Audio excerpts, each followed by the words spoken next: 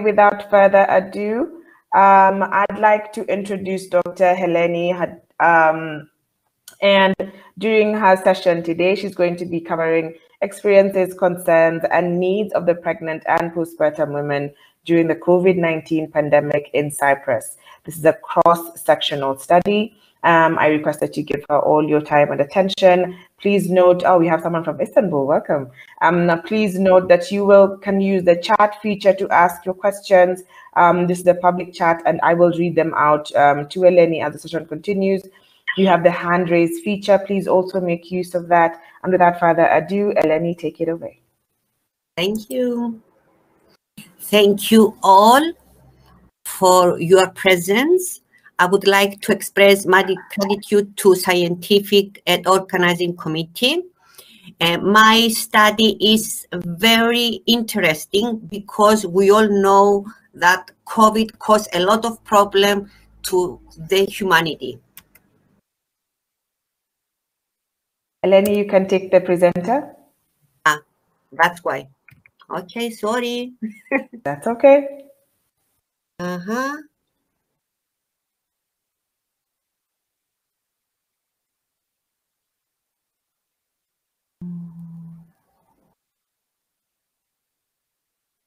Can you make me, because something is wrong, I cannot take it. That's okay. Jane, please assist making Eleni a presenter. Okay, I found it now. Fantastic. That's very good. Take it away. Oh.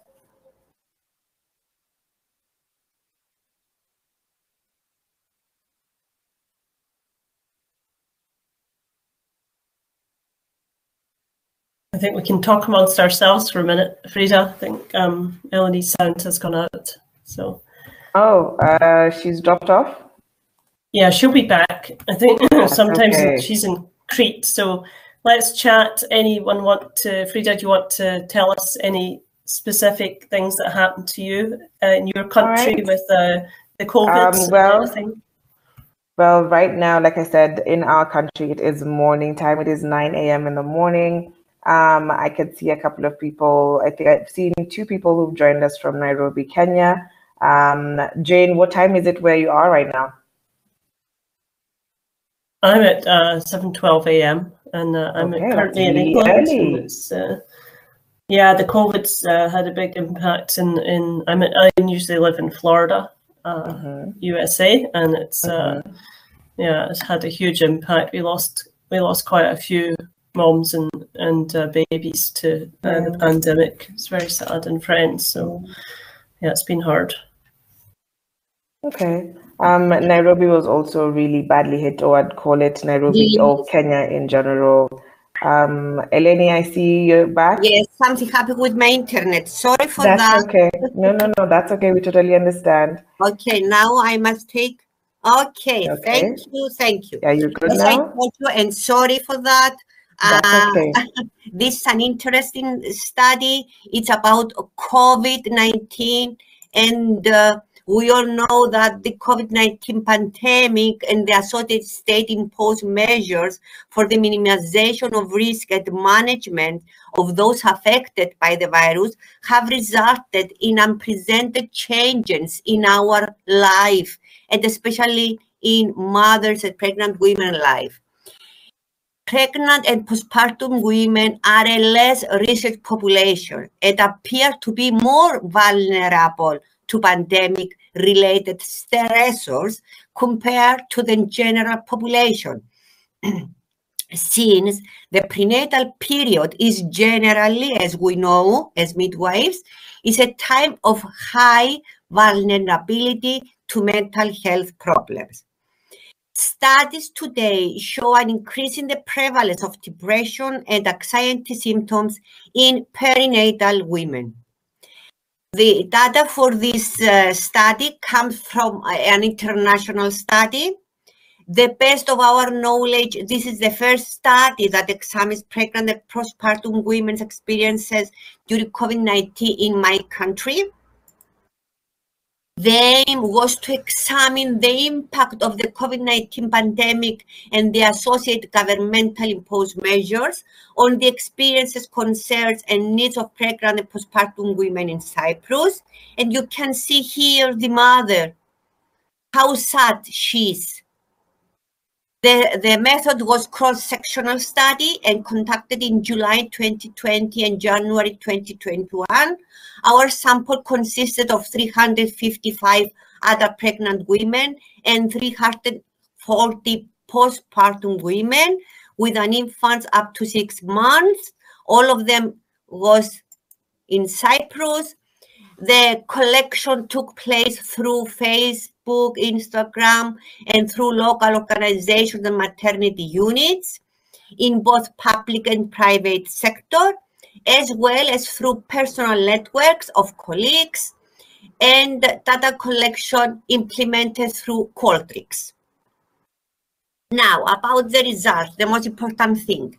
As you can see here, the age of our participant was around 26 to 35. This is the normal age for women in Cyprus to be pregnant and be mothers. The country of origin, as you can see, most of them were from Cyprus. And also for the mothers, about the education, it's something that happened in my country. Most of the women get educated with a master's degree and PhD degree. And let's see now what happened with the COVID-19 exposure. 1% of the women were diagnosed with COVID-19 infection. 7% reported having or had symptoms such as cough, fever, breathing difficulties, or other symptoms compatible with COVID-19.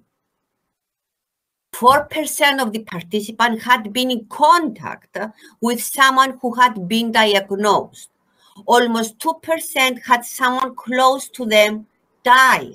Can you imagine? The great majority of the participants, 81%, interpreted the impact of the pandemic on life as a negative. Somewhat negative was 32%, moderately negative 28%, extremely negative 22%, while 12% interpreted the impact of the pandemic as positive. Slightly positive 6.4%, moderate positive for 8%, and extremely positive 0.9%. I am sure now that you wonder why this is happening. Because in my country, we have the custom when the women give birth, all relatives come to see them. And that most of the time create problem to women. That's why they said that now they have no visitors. Now, let's see what about the single critical source of stress related to the COVID-19 outbreak. Both for pregnant women and for postpartum women, the main problem was the impact on child. And we all know that when we become mothers, our biggest worries are our children. 23% for pregnant women, 24% for postpartum women. About health concerns, we all live that. 70.5% pregnant women, 22.9% for postpartum women. Financial concerns, 90%, 62.7% for mothers. Impact on family members, and especially the elderly parents, and we all know that those are more vulnerable. 70% for pregnant women, 12% for postpartum women. General well-being due to social distancing and quarantine. 10% for pregnant women, 9.5% for postpartum women. Now, the overall levels of stress, as you can see here, was the same between pregnant women and postpartum women. For example, on COVID-19 related symptoms or potential illnesses was around 4 for both of them, both categories. COVID-19 related symptoms or potential illnesses in friends and family, 4.92 for pregnant women, 4.99 for postpartum women. Employment and financial impact, 5.5%, and for postpartum women, 5.38%, almost the same. And disruption to social support, again, almost the same for around 4.24. Now, pregnant women's concern, support, and involvement of family and friends was a big concern. Most of the women regarding changes in the support and involvement of family and friends was that they could not have their partner or a member of their family with them during labor and birth was a big problem. It is understandable and expected that visit will be limited, but at least I would like to ensure that my husband will be present, and I don't even want to think about the possibility of giving birth entirely alone. And believe me, at the beginning of the pandemic, the women give birth alone. The concern or disappointment of women about the presence of other family members or their children and parents during birth or immediately after birth was also a major theme in the women's reporting. It is hard not to have the loved ones next to you, and especially my other children, to be able to visit us. Women's concerns about their child's health revolved mainly around the idea of infection of the fetus or the body, either because of the mother, baby, because of the mother or others. Especially during the first days, I will be very afraid to go out with the baby. And I want friends and family members to kiss it. Many mothers were concerned about the overall quality of care that they would receive due to the novelty of virus. If there is a complication due to COVID that is new to the doctors, and again is new, and doctors don't know how to react. Women were mainly concerned about the effects of government-imposed measures on the psychosocial development of the baby, both in the short term and long term. I am concerned about the limitation in socialization and development activities, stimulation from nature playgrounds, and etc. 63% reported that their stress levels worsened as a result of the pandemic, worsened significantly around 14%, worsened moderately around 50%, while 1/3 reported no change. Pregnant and postpartum women have particular concerns and needs as a result of current pandemic, and this is an important message for us. To develop plans for the improvement of perinatal care during periods of crisis, as well as to inform policymaking and future decisions on government-imposed restrictions and measures for the management of public health threats. Community midwifery would be a vital source for the improvement of care offered to women and postpartum women, as well as for the prevention of persistent stress-related issues and vulnerability during the challenging times of COVID-19 pandemic.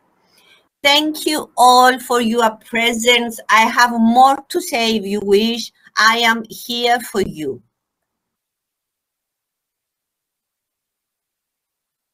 Thank you so much, Eleni, for that. If you do have more to say, you actually do have another 10 minutes. You can share some more insights onto this topic. Please go ahead. Okay. Actually, after that study, we did a qualitative study. Why? Because we wish to see in depth what happened to the women. And we found that the women, they have a lot of stress because they worry about the long consequences of the COVID-19 or that on their child health. Okay? And believe me, they are right, because we don't know what will happen after the COVID-19.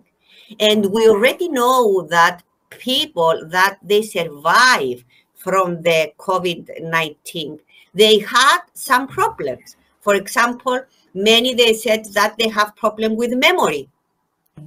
But we don't know what will happen with children. So this is new, and we shall have new research around this, around the impact of the neonates.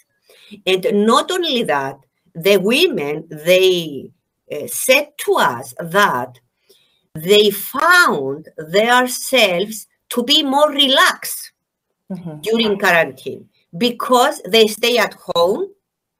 They took care about their children. Their husband was next to them. So some of them, they said that the relation between the family was become stronger. But unfortunately, we have the other thing that some women, they had problem for violence. Some husbands become, let's say, more aggressive because of the stress and things around the financial problems. Yeah. Of course, they have no excuse for that. But yes, it is an interesting study to see. And maybe in the future, I will present the qualitative results also. And we have a question. It's a comment from Catherine, and she says, Eleni, you're right to say at the start of your presentation was interesting. Indeed, it was very interesting and educative. Just another question, or another comment from Caroline. It was a great presentation, such an eye-opener. Jen says that this was incredible, so much insight. Mine is a question. Seeing that now we are approaching the post-end, quote unquote, of the COVID-19 pandemic, what are the key lessons learned, and how are those going to be implemented, especially in the midwifery going on forward? How is that going to be done? Yes. First of all, we must have in mind that women in a period of crisis, they need more support. They need midwives to sit next to them, to listen to them. We all know how important it is for the women during labor to have someone next to them, to be there for them. I mean, not to discuss. For example, some women said that the women was there, but they are discussing about the COVID. Can you imagine to be in labor and instead of have the people around you to give you calm and explain to you what happened to yourself at that time, to talk about the COVID and to talk about the things that doesn't happen, and to say that the government can do more.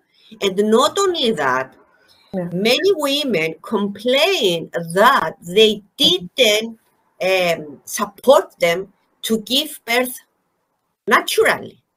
Oh, wow. Okay. Most of the women give birth by cesarean section because most of the obstetricians, they found it easier for them. Why? Because, and we must ask obstetrician now, but the women said that, obstetrician said, okay, instead of have a woman to give birth for 10 hours, I can take the baby out in half an hour.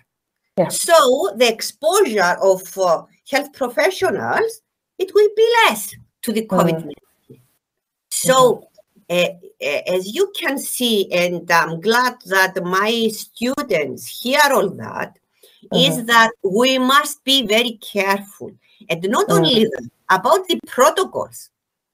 In my country, we create protocols that, believe me, for example, to say that the fathers cannot see the baby. They must stay outside of the hospital. Yeah. Can you imagine? But the fathers are fathers. They participate for this baby. They must be with the baby. And we must always think the best and the worst for each occasion. What cause and the harm that you cause. And now we have many women that give birth by cesarean section. That will cause a lot of problems to them in the future, family planning, and a lot of problems to the financial problems. They may have more. We all know that the kids that comes from elective cesarean, elective, because most of them were elective, they have more problems that from the babies that comes through a cesarean, and they have the ability, they have the opportunity to have some pressure on their chest. We all know that through elective cesarean, the babies come out without preparation, and that creates problem to them. So we have a lot to discuss, a lot to research, and I'm glad that we have with us, I'm sure we already found that we have researchers. And it will be nice to see globally what can we do in the future pandemics. Not to, I hope to stop pandemic. No. It's mine is now my last question. As I can see the chat feature, Catherine is typing something on the chat feature as I wait for her. She says, what are the women's reactions to having a forced cesarean section? It's something that I'm dealing in now. Now we shall do a project about respectful maternity care. In Cyprus, we have problem. We have, I don't know if you know, but we are the first country in Europe with rates of cesarean section. And we must do something about that. We already did a campaign about cesarean section. We have a non-governmental organization in Cyprus. You can see, you can find all this information that I told you through internet now, is Birth Forward. And we work together to do a project. I hope to get funding, because funding is very important. And we shall educate obstetricians and midwives not to be, not to make so many interventions, because, and to humanize childbirth. Because if we convince the health professionals how important it is for the women to have the proper support, to have the proper preparation, we can minimize the cesarean section. Okay, that's a fantastic answer. Thank you so much, Catherine, for that question. I guess as we wrap up, my final question is looking at it from an educational and from a research perspective, what do you feel that is going to be implemented? Do you feel like we need to have more courses from a master's standpoint, from a PhD standpoint? Do you feel like we need to now start honing more university courses when it comes to the specialization of postpartum in a pandemic? We must do something now, first of all, to help women that they have post-traumatic stress syndrome from all this that happened to them.